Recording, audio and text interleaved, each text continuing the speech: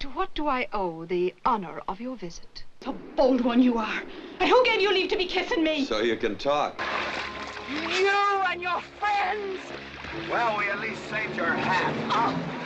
Have you ever wondered about the true nature of the bond between Hollywood legends John Wayne and Maureen O'Hara? Did their on-screen chemistry spill over into real life? Maureen O'Hara's grandson sheds light on the long-standing rumors surrounding these iconic stars, and today we will explore that relationship along with their life and careers, the friendship, and the whispers of romance that have intrigued fans for decades. Hollywood icons, John Wayne and Maureen O'Hara. In the Great Hall of Hollywood legends, there are few names that shine as brightly as John Wayne and Maureen O'Hara. Theirs were careers that not only shaped an era, they left an unforgettable imprint on the film industry and popular culture. John Wayne epitomized the rugged American spirit. His career spanned over 5 decades, with Wayne becoming synonymous with the Western genre. But what was it that made him stand out? Perhaps it was his towering presence, his unmistakable voice, or that all-American swagger.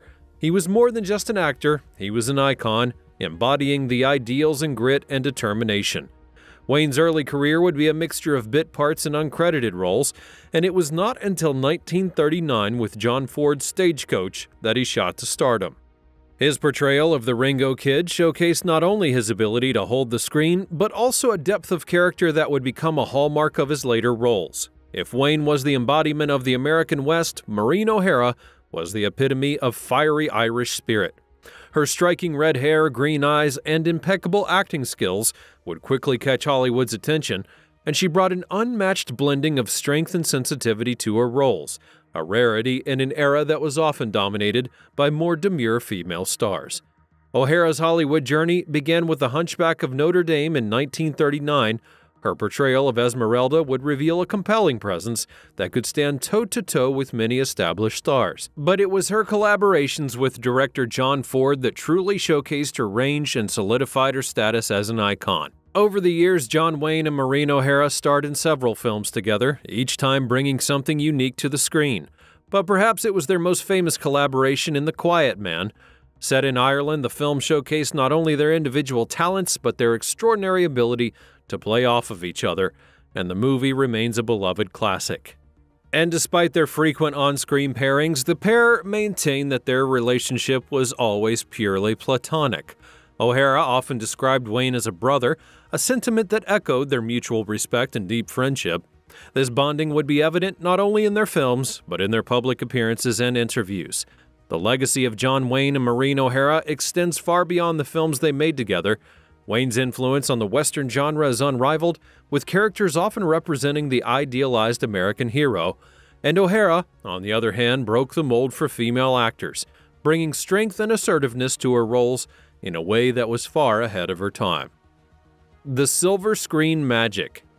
John Wayne and Maureen O'Hara's collaborations on the silver screen were not only films, they were cinematic events that captivated audiences and showcased a rare and enchanting chemistry. Their joint filmography is a journey through various genres, each project highlighting their versatility and the magic they brought together. Their first joint venture, Rio Grande, was directed by the legendary John Ford and marked the beginning of a beautiful partnership. This Western, set against the backdrop of the American Civil War, had cast Wayne as a tough cavalry officer and O'Hara as his estranged wife. The movie became more than a Western. It was a story of reconciliation and love, themes that resonated deeply with the audience, and the tension and tenderness between the two set the stage for future collaborations. Perhaps most beloved of all their films was The Quiet Man, a romantic comedy that transported viewers to the lush landscapes of Ireland. Wayne played Sean Thornton, an American returning to his ancestral home in Ireland, and O'Hara, the fiery Mary-Kate Danaher. Their on-screen relationship, full of passion, humor, and conflict, captivated audiences. The film's blending of romance, comedy, and drama, coupled with the stunning Irish scenery and the undeniable chemistry between them, created a cinematic masterpiece that remains a favorite to this day. In McClintock, the pair tackled the realm of comedy with great success. Wayne had played the wealthy rancher G.W. McClintock, with O'Hara as his wife, Catherine.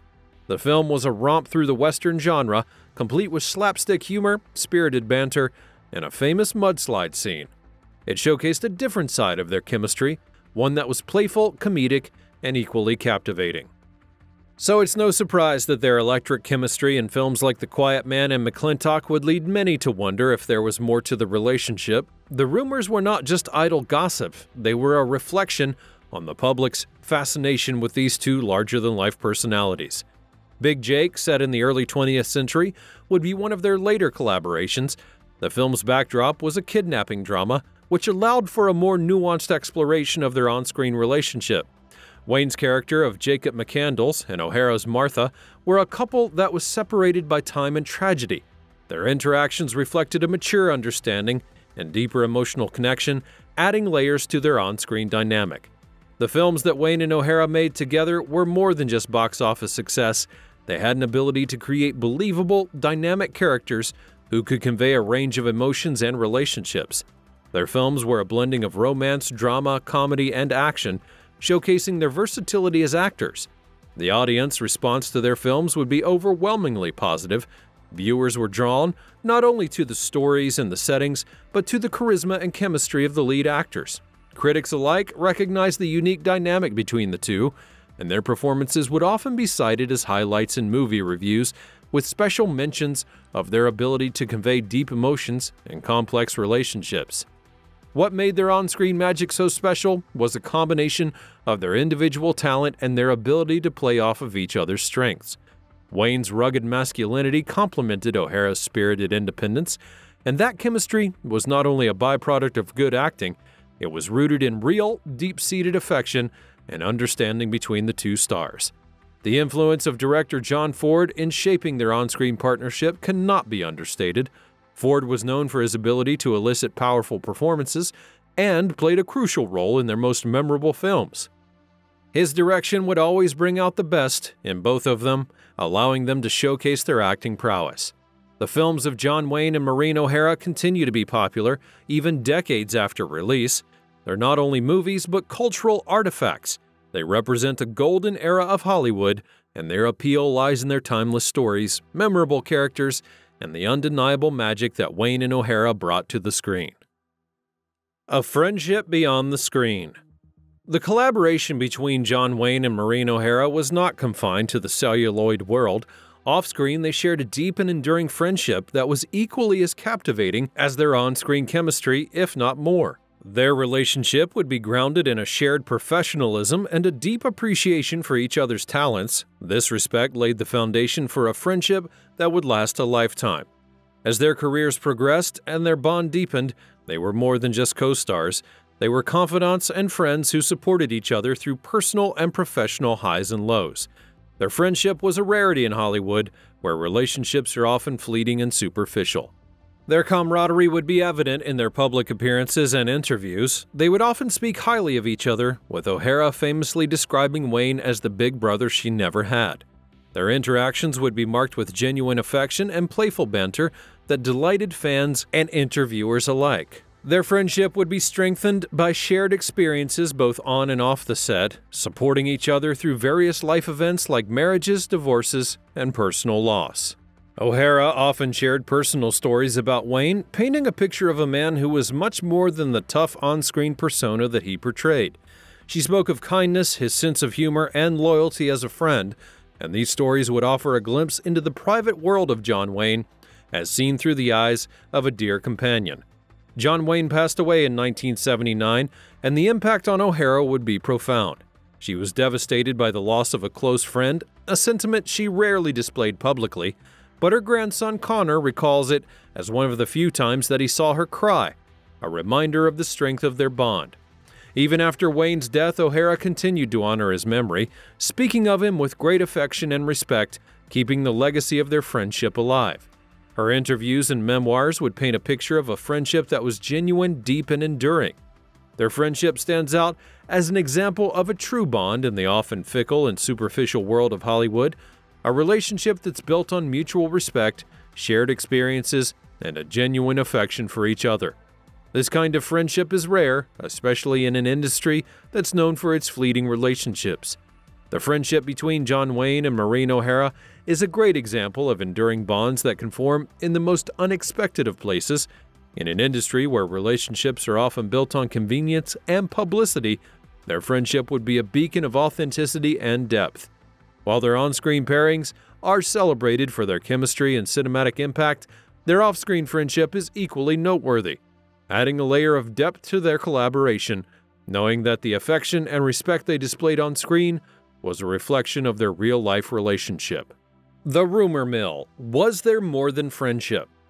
The relationship between John Wayne and Maureen O'Hara has long been a topic of fascination and speculation. Despite their insistence on a purely platonic friendship, rumors of a romantic entanglement persisted, fueled by their undeniable on-screen chemistry and deep off-screen bond. Both were adamant in their denials of any romantic involvement. O'Hara frequently described Wayne as a brother, emphasizing the familial nature of their bond, and Wayne, on his part, echoed similar sentiments, maintaining that their relationship was based on deep friendship and professional respect. The narrative takes an intriguing turn when O'Hara's grandson Connor suggests that there may have been a romantic element. According to him, they shared a brief romance, but O'Hara found Wayne too strong for a lasting relationship. This revelation, coming from a family member, adds a new dimension to the long-standing rumors. His claim raises several questions. Was there a fleeting romantic connection that both stars chose to keep private? Or was this another layer of Hollywood mystique, a tale embellished over time? The lack of concrete evidence and the stars' consistent denials make it a tantalizing mystery. Hollywood's history of concocting off-screen romance for on-screen pairs is well documented, and such rumors were often encouraged to boost the appeal of movies and their stars. The Wayne O'Hara rumor mill could be seen as a product of that Hollywood machine, a narrative that added intrigue to their films and public personas. The rumors were undoubtedly fueled by the public's fascination with both actors. Their charisma, combined with the era's penchant for romanticizing Hollywood stars, had created a fertile ground for speculation. The public was eager to believe that the on-screen romance translated into a real-life love. However, it's essential to consider the counterpoints. Both Wayne and O'Hara had their own personal lives and relationships. They were both married to other people during most of their careers, and there's no concrete evidence that suggests they ever crossed the line from friendship into romance. The rumors highlight the complexity of human relationships, especially within the public eye. It's possible for two people to share a deep and meaningful connection without being romantic. This insistence on categorizing their bond as either purely friendship or romance oversimplifies the multifaceted nature of human relationships. And these rumors, whether or not they're true, have become an integral part of their legacy, adding a layer of intrigue to their story, a hint of forbidden romance that has captivated fans for generations. The rumors have become part of their mythos and the timelessness of their on-screen pairings. Maureen O'Hara, the Queen of Technicolor. Maureen O'Hara, with her striking red hair and piercing green eyes, was an undeniable talent, earning the moniker the Queen of Technicolor. Her career was marked with memorable performances and significant achievements, which firmly established her as one of Hollywood's most enduring stars. Maureen Fitzsimmons, as she was born, would later become Maureen O'Hara, showing an interest in performing arts. Her natural talent became evident from a young age, and she trained at the Abbey Theatre School in Dublin, honing her skills in both acting and singing. Her journey to Hollywood began when she caught the eye of Charles Laughton, a prominent actor of the time who was instrumental in her first major role in The Hunchback of Notre Dame. Her portrayal of Esmeralda would showcase both beauty and talent, marking her as a rising star in Hollywood. Her vibrant appearance was particularly striking in Technicolor, a novelty for the time, and her red hair and green eyes, along with her fair skin, would be mesmerizing on screen. She became synonymous with the format, starring in numerous color films that showcased her striking looks and acting prowess. But beyond the adventure and romantic roles, she also excelled in comedy and drama. She had a knack for balancing her fiery on-screen persona with vulnerability and depth. Her performances became not only visually stunning but also emotionally resonant, making her a favorite amongst audiences and critics alike. She was more than just a beautiful face in Technicolor. She challenged the norms for female actresses of her time, often playing strong and assertive women, roles that were not typical in Hollywood's golden era. Her characters were not merely love interests or damsels in distress. They were integral to the story, often driving the narrative forward. Her personal life, which included marriages and motherhood, often led to several breaks in her career. However, she always returned to acting, proving her enduring appeal and dedication to the craft. Her contributions to cinema became recognized with various awards and honors. In 2014, she received an Honorary Academy Award, acknowledging her lifetime of memorable performances and her status as a Hollywood icon. In her later years, she would remain a beloved figure in Hollywood. She became a living link to the golden age of cinema, a reminder of a bygone era of glamour and artistry. Her passing in 2015 marked the ending of an era, but her legacy lived on through her films and the trail that she blazed for future generations of actresses. John Wayne's personal life and marriages. John Wayne is an emblem of American cinema and had a personal life that was eventful and complex, like his on-screen personas. His 3 marriages, in particular, paint a portrait of a man navigating the challenges of life in the public eye. Born Marion Robert Morrison, his journey from a young man in Iowa to a Hollywood icon would be marked by ambition and perseverance. He found his calling in the rugged landscapes of westerns, where he embodied the quintessential American hero. His first marriage was to Josephine Alicia Saenz, the daughter of a Panamanian consul in Los Angeles. They would marry in 1933, a union that coincided with the early years of his career. This period would be a transformative time for Wayne, as he was transitioning from bit parts to leading roles. The marriage to Josephine began to unravel in the 40s, strained by Wayne's rising stardom and rumors of affairs with actress Marlene Dietrich, and the affair, which began on the set of a film, was a public scandal, marking the first major tumult in Wayne's personal life. Their divorce would be finalized in 1945, and within a month, he married Esperanza Bauer, a Mexican actress. The quick transition from one marriage to another became indicative of Wayne's impulsive nature and the turbulent nature of his personal life. His second marriage would be fraught with conflict. Reports of arguments and misunderstandings plagued their relationship, and the cultural and personal differences between them were too significant. This led to a bitter divorce in 1954. Shortly after the second divorce, he married Pilar Palet, a Peruvian actress, in 1954. This marriage, initially filled with happiness, seemed to bring stability to Wayne's life. They had 3 children together, and for a time, it appeared as though he had found domestic bliss. However, by the 1970s, it was facing challenges. His demanding career, coupled with health issues, had placed a strain on their relationship, and though they never officially divorced, Wayne and Paulette were living separately by the mid-1970s. His battle with cancer began with a diagnosis of lung cancer in 1964 and profoundly impacted his life and relationships. His health struggles became a test of his resilience and also highlighted the complexities of his personal relationships. Throughout his 3 marriages, he was a father to 7 children, and his relationship would be marked with the same larger-than-life persona that he carried on screen. However, his busy career would often keep him away from home, affecting his role as a father. His romantic life was as complex and nuanced as the characters he portrayed, marriages reflecting the various stages of his life, each marked with joy and sorrow. They offer a glimpse into the man behind the myth, a man searching for love and companionship in the whirlwind of Hollywood fame.